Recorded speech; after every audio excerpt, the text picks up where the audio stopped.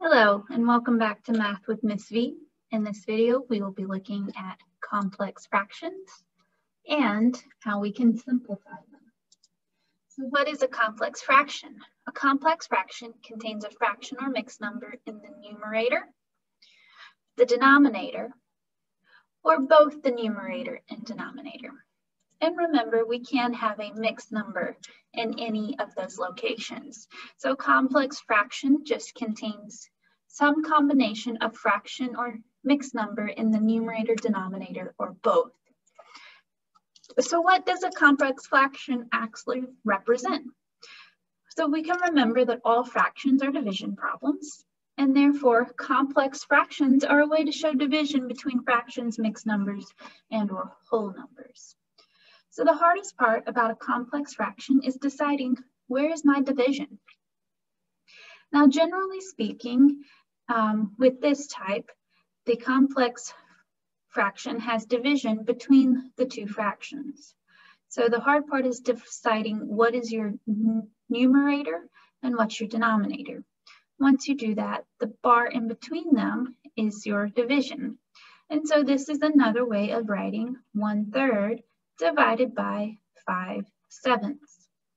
And we know that we can change that to actually divide fractions, we have to change this division into multiplication. So 1/3 divided by 5/7 turns into 1/3 times 7/5, which gives us 7/15 as a final answer. Now, this is a very acceptable way to set up your problem to solve, but I am going to show you two other methods. So let's look at our first set of examples.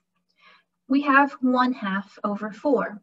And to help out, I have coded the bar blue. This is the one that represents division. So we can write it as 1/2 divided by 4. The first thing we would need to do is put our 4/1 so that it can be a fraction. And then we would change it into 1/2 times 1/4, which gives us 1/8. Another way to solve these is to leave it in its vertical setup. So 1/2/4. We put our 4/1, and then we think back to how reciprocals can turn a fraction into 1, multiplying by its reciprocal. So the reciprocal of 4/1 is 1/4, and we know that when we solve that, we would end up with just 1 in the denominator. But to keep a fraction equivalent, what we do to the denominator, we have to do to the numerator. So we'd end up with 1/8 in our numerator, but any denominator of 1 can be ignored, and so our answer, as we see again, is simply 1/8.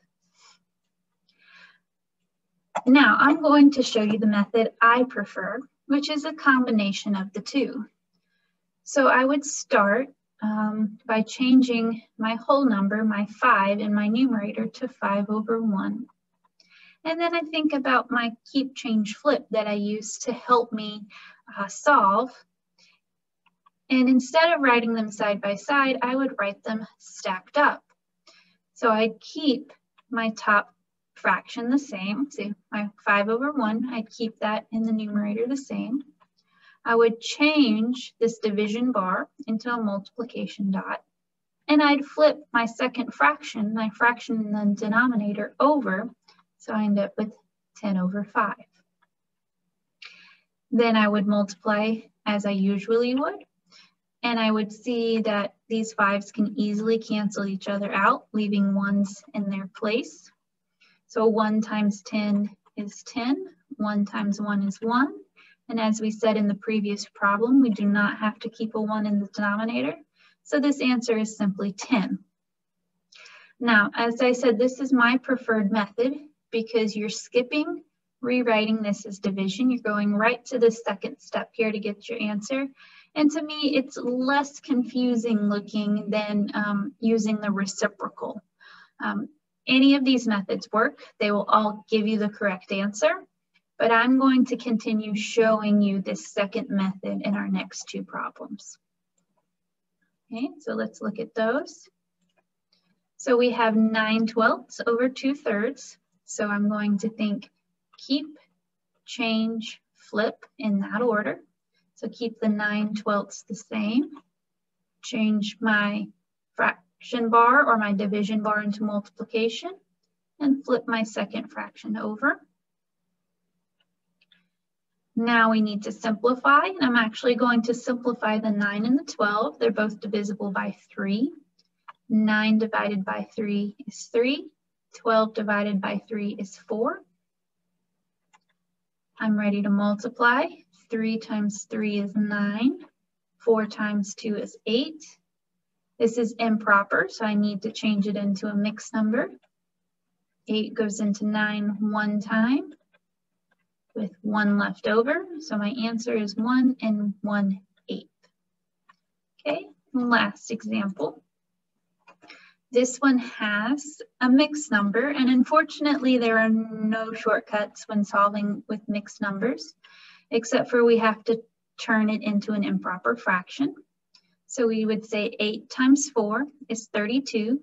32 plus 7 is 39. So 39 over 8. I would put my 5 over 1 and then use keep, change, flip. So keep my 39 over 8. Change my division or fraction bar into multiplication. Flip my second fraction over. Nothing can be simplified, so we're just going to go ahead and multiply. 39 times 1 is 39, and 8 times 5 is 40, and that is my final answer.